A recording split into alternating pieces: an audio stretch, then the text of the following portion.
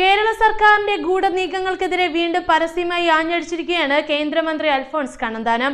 കേരളത്തിലെ അധികാരികൾക്ക് ഒരു പ്രത്യേക ലക്ഷ്യമുണ്ട്. കേരള ജനതയുടെ മതവിശ്വാസത്തെ തച്ചുടയ്ക്കുക എന്ന ലക്ഷ്യത്തോടെയാണ് ഇവർ മുന്നേറുന്നത്.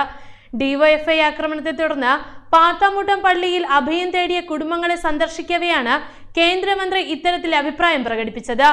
കുടുംബങ്ങൾക്ക് ഇപ്പോഴും ഭീഷണി നിലനിൽക്കുന്നതായും കേരള സമൂഹത്തിൽ മതത്തിന്റെയും വർഗത്തിന്റെയും പേരിൽ ഭിന്നതയുണ്ടാക്കാനാണ് സർക്കാരിന്റെ ശ്രമമെന്നും കേന്ദ്രമന്ത്രി അൽഫോൺസ് കണ്ണന്താനം വിമർശിച്ചു. ഇരകളായ കുടുംബങ്ങൾക്ക് സംരക്ഷണം ഒരുക്കണമെന്ന് ഇതിനു മുൻപും കേന്ദ്രമന്ത്രി കേരള സർക്കാരിനോട് ആവശ്യപ്പെട്ടിരുന്നു. കേരളത്തിൽ അധികാരത്തിലിരിക്കുന്നവർ മതവിശ്വാസങ്ങൾ തകർക്കാനുള്ള ശ്രമങ്ങളിൽ ഏർപ്പെട്ടിരിക്കുകയാണെന്ന് കേന്ദ്ര ടൂറിസം മന്ത്രി അൽഫോൺസ് കണ്ണന്താനം പറഞ്ഞു.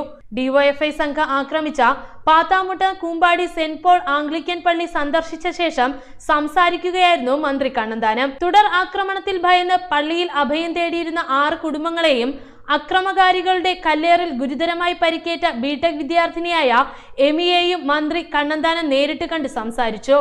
ഡിവൈഎഫ്ഐ ഭീഷണിയെ തുടർന്ന് 10 ദിവസമായി പള്ളിയിൽ അഭയം തേടിയ കുടുംബങ്ങൾ സ്വന്തം വീടുകളിലേക്ക് മടങ്ങിയെങ്കിലും ഭീഷണി ഇപ്പോഴും നിലനിൽക്കുന്നതായും ഇവരുടെ ഭയം പൂർണ്ണമായി മാറിയിട്ടില്ലെന്നും മന്ത്രി പറഞ്ഞു.